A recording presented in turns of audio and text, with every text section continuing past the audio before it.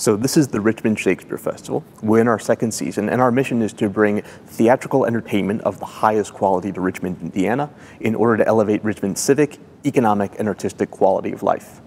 This season opens on June 12th with A Midsummer Night's Dream, closes on June 28th with A Midsummer Night's Dream, and runs A Midsummer Night's Dream and Titus Andronicus in repertory, with 2 shows every Saturday, 1 show Friday night, 1 show Sunday afternoon, and evening shows during the week. Every performance will be here in Earlham College's McDaniel Studio Theater in the Center for Visual and Performing Arts.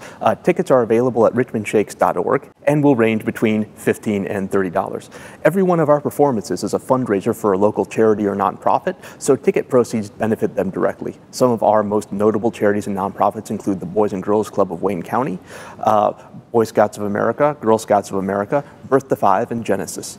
So this is sponsored by Earlham College, Indiana University East, Wayne Bank and Trust, and First Bank of Richmond. Major collaborators include faculty and students from Earlham College, members of Richmond Civic Theater, and a set of professional mentor actors and designers that we've brought in from across the country. We have 15 Earlham student interns and half a dozen interns from other regional colleges and universities. We began planning this year's festival immediately after last year's. So what we're about to see in here represents 12 months of continuous work by a board of directors comprising about 12 people. We have an entire dormitory here at Earlham full of people who are working with the festival, and we have about a dozen places outside of Earlham donating guest housing for our visiting artists. Over the course of the year, we brought in Lisa Volpa, who was founder of the LA Women's Shakespeare Company and a noted Shakespearean in her own right, as well as about a dozen other guest artists to do work in and around Richmond and help train some of our local volunteers how to do some advanced theatrical work. 10 years from now, we want to be one of the best Shakespeare festivals in North America. We're not there yet, but you're going to see a production of Midsummer Night's Dream and a production of Titus Andronicus. They'll be so good you'll want to lick them.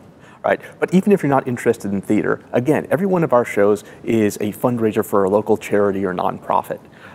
And so by coming here, you're helping us help those organizations build a better Richmond and elevate our artistic, civic, and economic quality of life. Right. On June 20th, we're also going to have a full day of entertainment with the Fisher's Fairies, a concert by Richmond Community Orchestra, as well as a performance of both A Midsummer Night's Dream and Titus Andronicus. So it'll be a festival atmosphere here outside McDaniel for the whole day. During every one of our shows, we have a kids area. So if you want to see Titus Andronicus, which is very violent, not really suitable for children, you can drop your kids off for kids activities for 2 hours, enjoy Titus, come back out, and have a great family day the rest of the day.